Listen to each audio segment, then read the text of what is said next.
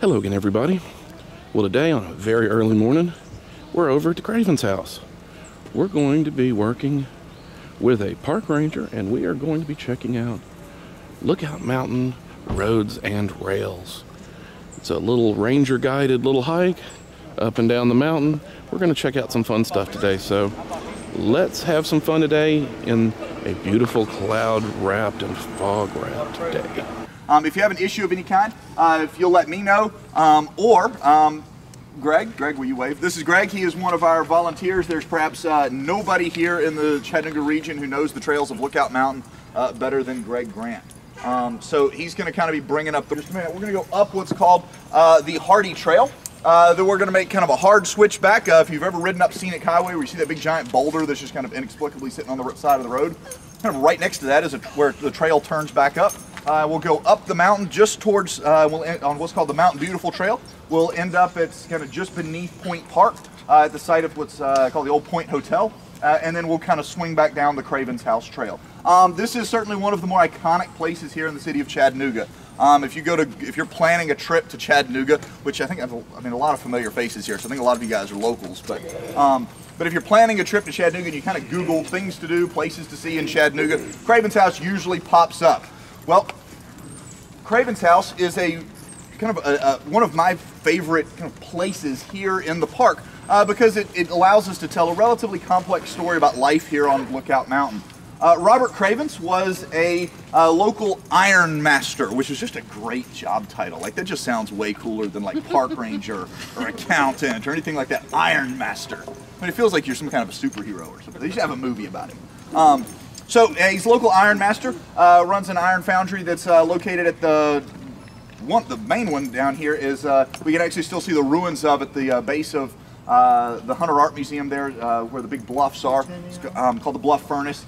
And so that's kind of how Robert Cravens made his money. He had a home in the city, and then in the mid-1850s, like many people today, he kept looking up at this mountain and going, I bet it's not as hot up there. That looks pretty nice. And so in the mid-1850s, he comes up here and he builds a home that is known as, that he kind of calls Alta Vista. And that's kind of one of those neat nuggets that a lot of people don't realize that it had a fancy name. And we do have a cool account from a minister who spent some time here in the summer of 1857. And so this minister's name was Reverend Sullins. Reverend Sullins writes in the summer of 1857 of his trip here to the Cravens house. He called it Alta Vista. He said, it was delightful, but it's the poorest place ever tried for reading and making sermons. If you've ever been up here when it's not foggy, you can see why. He says there's too many things to look at. That long sweep of the river around Moccasin Bend, the numerous railroads with the snaky looking trains running in and out of the foot of the mountain, the town huddled up at the foot of Cameron Hill, the mountains stretching for many miles on all sides, the old Cumberland, he's talking about the Cumberland Plateau on the north and west, heaved like a troubled sea, stretching far away to the Kentucky line. To the south and east, the Great Smokies piled all the way back up to the Blue Ridge. The landscape all around is covered with farms, and from yonder cottage, who's kind of looking down, and you can see like farmhouses down beneath him here, and from yonder cottage, the blue smoke curling upward, which says, dinner's getting here for husband, who's plowing that field over there, and way off yonder, a cloud carrying a ship's load of water to the farmer's fields. All this and 1,000 other grand and beautiful things invite and feast your eyes until you look down into the cottage, talking about Alta Vista, and Sister Cravens has hung the towel out on the railing over the back porch. Dinner is ready, and nothing is done on the bluff. Now, one of my favorite places about the Cravens house, though, allows us a glimpse into a little darker or more troubling past here of life here at the Cravens house. The Cravens house itself was destroyed over the course of the war, which you can kind of see a picture of what it looked like there when it was destroyed over the course of the war in 1863 and into 1864.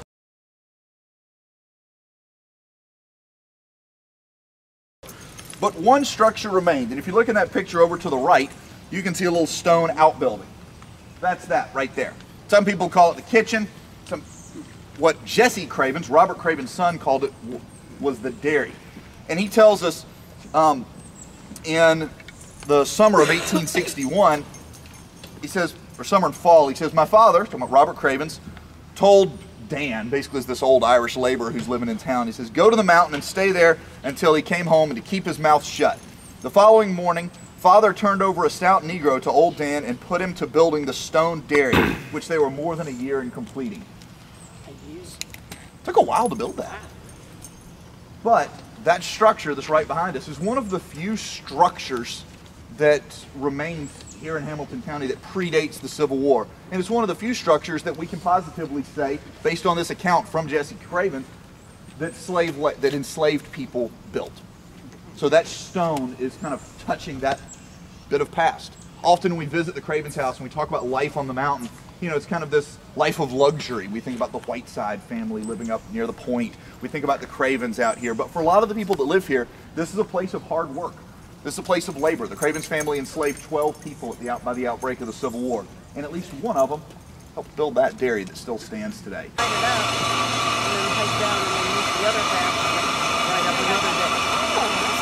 I know Rock City does already. Well, there's kind of two ways people have gotten up here historically.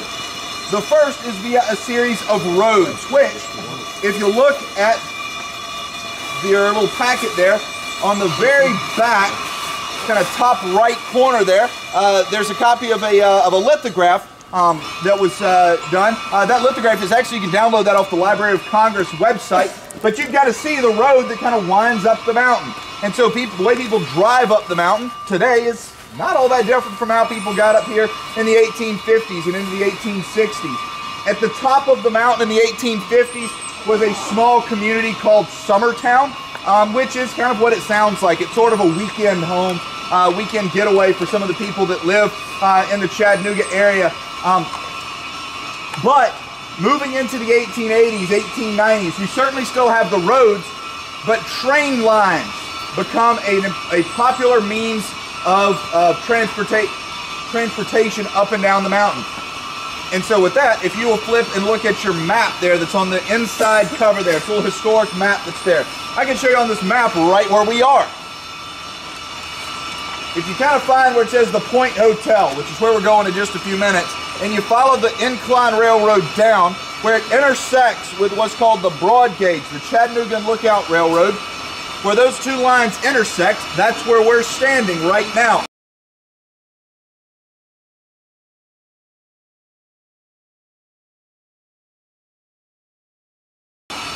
We're actually standing right now on the rail bed of what's kind of locally was called the Broad Gauge. Kind of the official name was the Chattanooga and Lookout Railroad.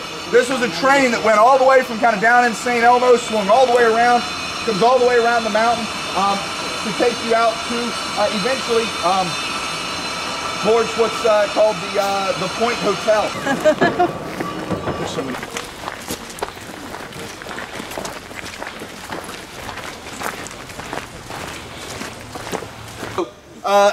Real quick, so one of the things we've been kind of talking a little bit about and we'll continue to talk about is the idea of life on Lookout Mountain, kind of people living here.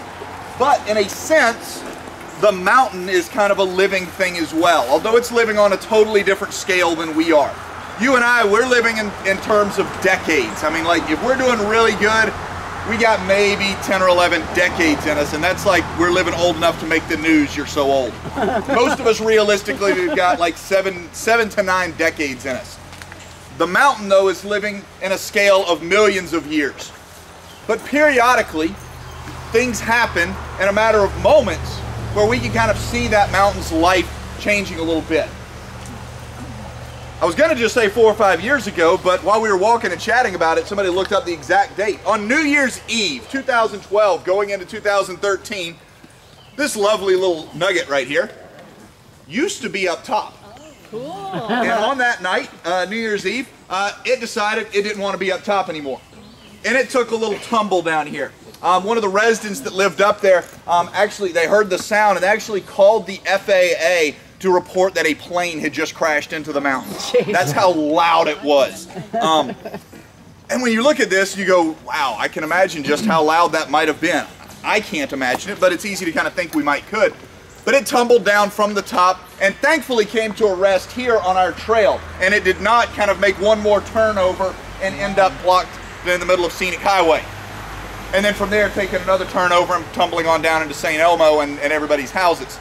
It's kind of the ground kind of peels back away from what we call the Palisades of the mountain. Kind of the general structure of Lookout Mountain is almost kind of think of it as kind of a vertical rock that's kind of like this, and then it's kind of got dirt that kind of pulls away like that, if you were kind of thinking of it that from a side cutaway. So over time, you know, that's going to kind of drift down, but periodically we do get to see things in the life of the mountain in the form of this big boulder. We're going to cross our fingers that another one doesn't decide to pay us a visit right here. And again, as somebody shared with us just a few moments ago, since this thing fell on New Year's Eve 2012, the joke is, I guess, that here in Chattanooga we drop boulders on New Year's Eve and not a big light up ball or anything. So today, all that water seeps into the mountain, kind of slowly eats away at the limestone, opens up a series of caves, the most famous of which is one that probably most of us here have been in before, the cave where Ruby Falls is. This mountain is pockmarked with caves, and those caves are constantly changing, because again, this mountain is kind of a living thing.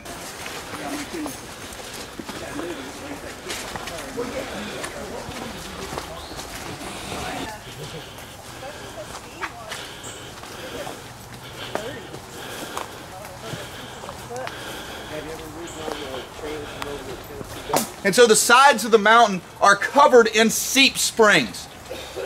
Very kind of early in the residency of white Americans on Lookout Mountain into the 1850s a little bit, several of these seep springs were kind of modernized. And what we're gathered at is kind of the ruins of one of those. According to kind of tradition, this opening right here would basically stay full and actually kind of flow out even. And they would have a bucket up top that would come down and loop back up, and that's how they'd get their water up and down the mountain. And this is like 1850s, 1860s. There's a couple of dozen of these springs through here. I'm about 99% sure this is the one called Leonora Springs. But there's numerous of these springs that still exist. And even today, I mean, as we kind of look back there, you can still kind of see just a little bit of water still flowing. Not enough for you to run your bucket up. In just a minute, we'll see how we get water up there now. Way up there to know that, yeah. Well, a lot of it looks manufactured around the entrance. Oh yeah, I mean it's definitely kind of a man-made opening here. Now, how they made it, whether they stacked rocks, whether they came in and cut, whether they drilled, I don't know that. I don't know that. But again, one of our kind of cool features here on the mountain that most people either don't know about, or if they do know about it, they either don't know about it or they don't ever walk on this side of the mountain or see it. So anyway, Leonora Springs.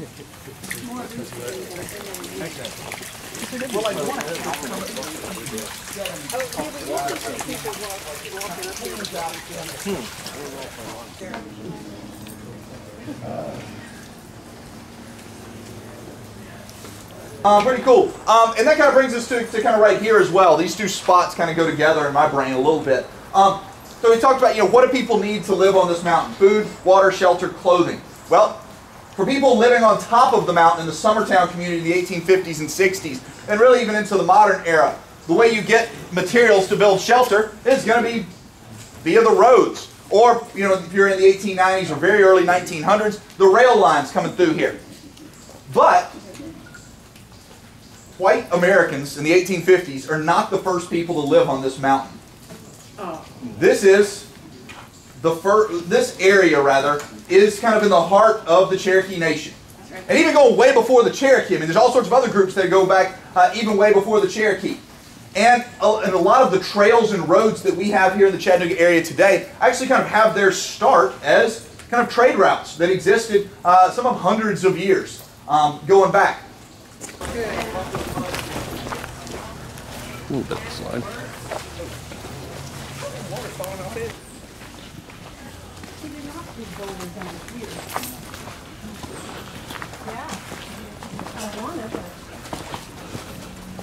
Now, for you folks that know the area, this is the two main water lines that come up Lookout Mountain to supply the big water towers going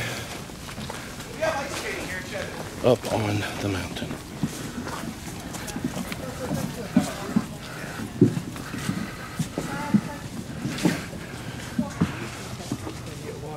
On Lookout Mountain, kind of between Walker and Dade County on the Georgia side, and then here on the Hamilton County side in Tennessee. kind of the two communities combined, make up a little more than 5,000 people that are permanent residents here on the mountain, as well as a number of businesses, tourist-type ventures, that kind of stuff. Well, they still have the same problem that people had in the 1850s, and that is how in the world to get water to them. Today, we utilize things like pipes, like these. This is how the water comes up. The pipes like this are how the water comes up, how the sewage goes down. And so it's a little more efficient than our bucket system that the Whiteside family who lived on top of Lookout Mountain would have been using in the 1850s. These are the old pipe buckles for the smaller 8-inch. Look at the cables. Oh yeah, it's not close.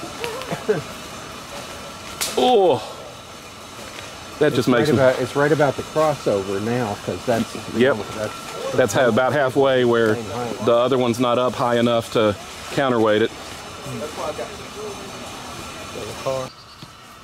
We're crossing the incline again. And so real quick, so one of the questions people ask sometimes, why in the world are there incline railroads here? Well, the incline railroads exist here because of two hotels that were here. We're going to be going to the spot of one of those hotels here in just a few minutes. That's just for you there. We're going to get out to the point of one of the hotels. The Point Hotel was built in the 1880s, and they built a train to get up to it. We've kind of alternately been on some of the trails we've been on. Have actually been on some of. Now, the purpose of that hotel was because a lady named Harriet Whiteside owned what is now Point Park. So, if you wanted the view from Point Park, you had to pay her. Well, some competitors built a hotel out at the point, and to get their customers there, they built a train. Well, Harriet Whiteside, she built a hotel. They'd already kind of had one a little bit before the war, but they built another hotel that's located basically at the top of this incline railroad, right near the present-day incline railroad station today.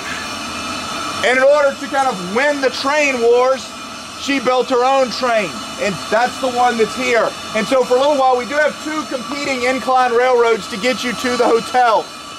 Now, why is this one still here and the other one's little more than a hiking trail? Well, Miss Whiteside, she was getting on up there, and so she decided she was going to retire, I guess we'll call it. And so she sold her property, what is now Point Park, to the government to add to the new National Military Park, Chickamauga and Chattanooga National Military Park. But once she did that, that kind of put the hotel out on the point out of business, because now you can just go up there and go to the government park without having to pay to go into their hotel. So that put them out of business, but her hotel continued on with the incline railroad here, and we can all wave at the people now. And now they're all very confused, like, what's going on?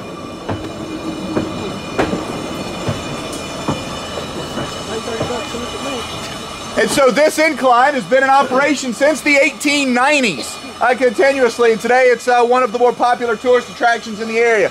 Runs about a mile, takes about 15 minutes or so to do it. And it takes you to today, the Incline Railroad Station, and then you can walk down to Point Park. Yeah. Except there's always that one person that doesn't like going downhill. So, oh, now she's like, oh no. It's okay though. I hate uphill, but that's just me. So, real quick, what we're going to kind of do, we've kind of got just two more little stops we're going to make here on the hike. And what I want to do is talk a little bit about kind of the sort of life on this mountain. That is kind of why this place exists as a park. So Chickamauga and Chattanooga National Military Park was created in August of 1890. And it was created by Congress to preserve a Civil War battlefield. And that's hard for us to envision right here, but we are on a battlefield. If you were standing right here on November 24th, 1863, it would have looked a lot like this. Cloudy, overcast, they even called it the Battle Above the Clouds. And the Union position went from basically at the point right here, underneath the bluffs. You can see the monument embedded in the rock right here, and went kind of all the way down. And they kind of swung around. In just a few minutes, we'll talk more about the battle, and we'll kind of actually be following those Union troops advance as we head back towards the Cravens house. But what I really want to kind of talk about here, though, is kind of one of the more iconic things that was ever built on Lookout Mountain. Some people, not everybody that lived on Lookout or lives on Lookout is a permanent resident. Again, there were two hotels that were up here in the 1880s and 1890s, and we are standing basically inside what was called the Point Hotel. So if you can imagine, the trail you're on is essentially kind of sort of the train tracks that got you into it. And if you kind of look down off that ledge right there, don't let go falling off the ledge, there's kind of another little flat plateau just a few feet down there. There was a massive, massive, massive hotel. There's actually a picture of that in that little packet I gave you guys, if you still have those and they haven't completely disintegrated with water and sweat.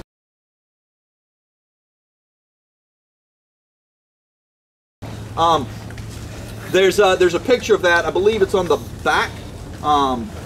You can see it there. It's huge, huge, huge, huge hotel. Very much a luxury place. And this hotel existed. It went kind of from this plateau right down beneath you, and it went all the way up to even with the point. We are right underneath Point Park right here. So all those famous pictures you see of guys hanging off the rocks, this is it right here. So but the hotel went up to just beneath the point. And in many of the photographs taken in the early 1900s of the point, you see the roof of the hotel sitting there, kind of blocked their view a little bit. But the reason this hotel was built was in order to basically give people the view overlooking the city that unfortunately we don't have right now because of the fog, but to give you that view overlooking the city without having to pay Miss Harriet Whiteside, who owned what is now Point Park. It basically was driven out of business. A lot of times you'll see stories that say it burns down. That's typically a mixing up of stories. The other hotel that was over by the Incline Railroad Station, it burned down. This one is basically just goes out of business and is kind of just slowly just taken apart.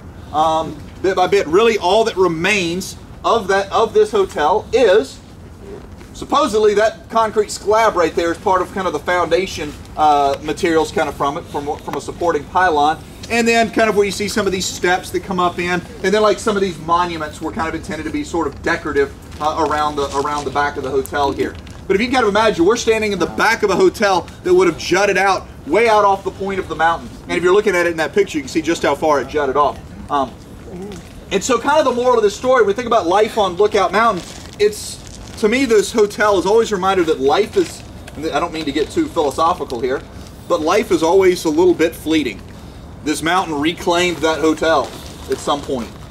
At some point, maybe in another couple of thousand years, when our civilization is gone, this mountain's going to reclaim our stuff. You know, maybe somebody will be giving a tour up here in 5,000 years, and they'll be standing at the stone-like remnants of the New York monument up there, and like, we don't know what this was. Some religious ceremony. I don't know. So, again, this to me is one of the neatest places here on Lookout Mountain, because it's a place where we can look out and we see what feels like something that's just totally natural, but it's not.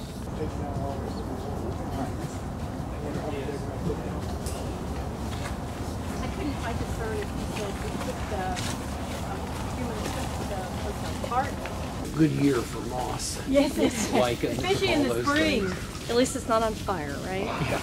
Either so there's a couple of you guys may have noticed that, like kind of into the sides of the trails, like rocks that look like they've been intentionally stacked there. Right. Those are usually from one of two eras, time periods, and it kind of depends on which one you're looking at.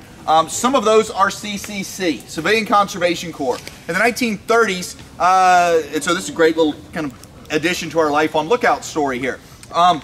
In the 1930s, there were young men who lived here on Lookout Mountain, down the slopes, actually kind of down beneath us here a little ways, in a Civilian Conservation Corps camp called Camp Desmarais. If you're ever actually hiking out on one of the truck trails, you can actually see the ruins of the camp are still down there, which is really cool. And so one of the projects that they did in parks all across the country was building trails, planting trees, that kind of stuff. Well, here it's building trails. And in a lot of cases, that means stabilizing kind of the banks here so that it doesn't collapse. And so when you see like those rocks stuffed in underneath, or like the looks like they've been built into a wall, sometimes that's CCC. Sometimes that is also, though, it kind of depends on the time period, footings from the train eras. So like when they're building the train, sometimes you'll see those walls are kind of put in to keep the trail in place, because the trail used to be a rail bed, or they're trying to, like, say, keep a section from tumbling down on top of the train. This park was created in the year 1890, though, for a specific purpose. If you read the enabling legislation that creates this park, the purpose of this park was to kind of preserve the areas where in 1863, armies fought over control of the city of Chattanooga. I mean, that's kind of in the legislation. That's why we exist. Now, we still get to talk about these other things, the trains, the inclines, the CCC, you know, kind of how these springs and stuff and shelter overhangs kind of help facilitate life on the mountain. But at the end of the day, our core story, the core thing that we are focused on is the battle that took place here. In November of 1863, the city of Chattanooga had been under siege for some time. The Union Army was trapped out in the city in kind of a defensive line that strung kind of basically around kind of downtown. We still see some of the remnants of that today through the names of some things. The Confederates circled the city, and they used Lookout Mountain and the point of Lookout Mountain as an observation point, and also to try to choke off the Union Army supply route.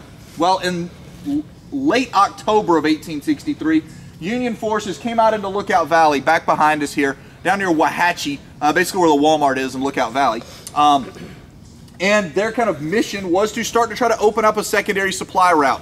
There's a small fight that takes place out at Brown's Ferry, where Union forces load up on boats and float around the river on I can't talk today. Float around Moccasin Bend on the river and kind of capture that and start moving in to try to link up and create a supply line out behind us here.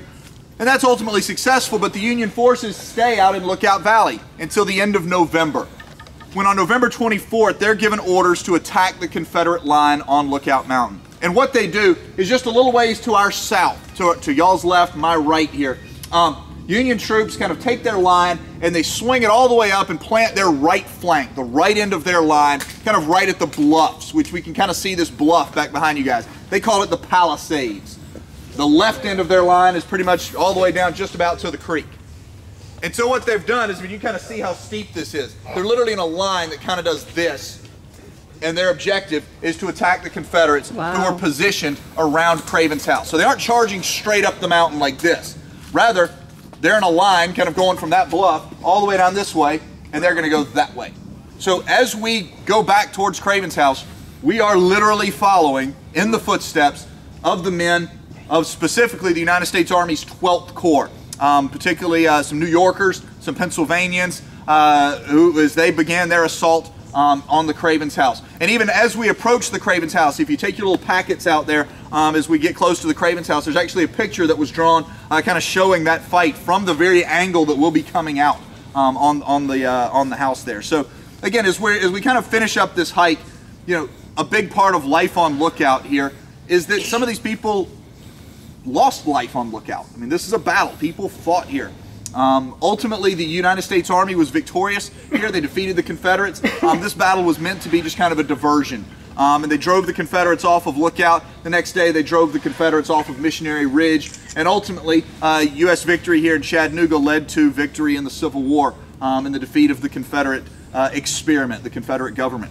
And so this kind of last little half mile, 6/10 of a mile segment we're going to be on here. We're going to be following in the footsteps of some of these men. And as we're walking this, I want to share with you guys just kind of a one-liner. And some of you guys, if you've seen me do one of my tours up at Point Park, you've heard me even recite this.